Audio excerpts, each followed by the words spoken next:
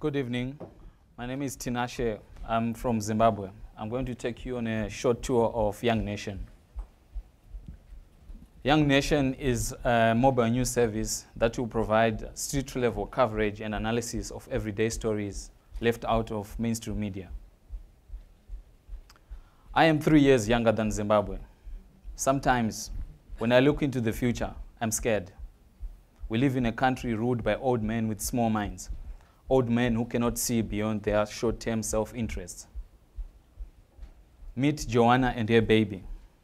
She's an enterprising young mother who sells sweets and fruits on the street. She's an everyday hero, but her story is never told. Meet Uncle Richie. He turned his frustrations into a funny monologue that was shared on WhatsApp and went viral. Our stories are more than just about death, disease, and dictatorship. Young Nation is about bringing back young people into the news by owning their stories. Our focus is local, but our perspective is global. I had my first mobile phone when I was 23. Nobody I knew then had one or had access to a PC. Few had access to fixed line telephones.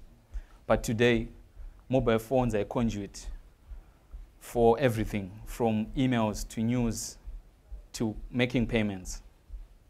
And these devices are not even cutting edge. So for this project to happen, we need the right technologies to harness our community together. And as you can see, 70% of our media is controlled by the government. Our content will go beyond cliches and propaganda.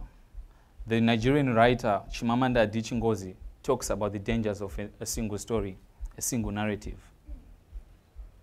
Our initial capital investment is modest, so this will take us through the year to pay our rentals and our lean team. And that is me. In 2013, I was sitting in a hub that I co-founded with 2 friends. We wanted to bring together young techies and creatives to develop media solutions to our everyday problems.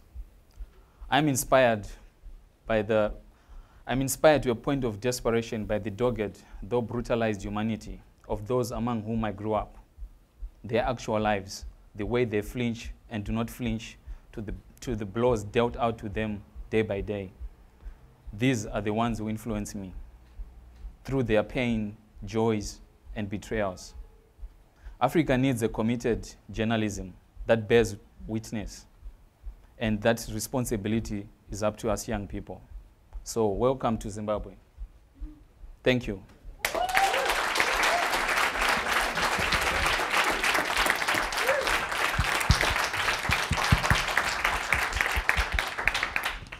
Question? Somebody have a question for?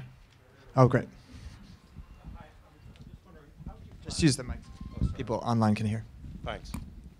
Hi, I'm just wondering how you plan to capture these voices that are not being heard today, and how will they be packaged and distributed? Thank you. Okay, so the project is sort of anchored on 3 pillars. So developing local content, distribution, and the physical space, the hub that I talked about. So it's going to be mostly user-generated. So our hub will attract young filmmakers, young journalists, young writers who are not currently employed. At the moment, we have 80% unemployment in Zimbabwe. And most of these young talents is just on the street. They're not doing anything. They don't have the right platforms. And this project will provide the platform, will provide resources and access to internet. Thank you. Thank you.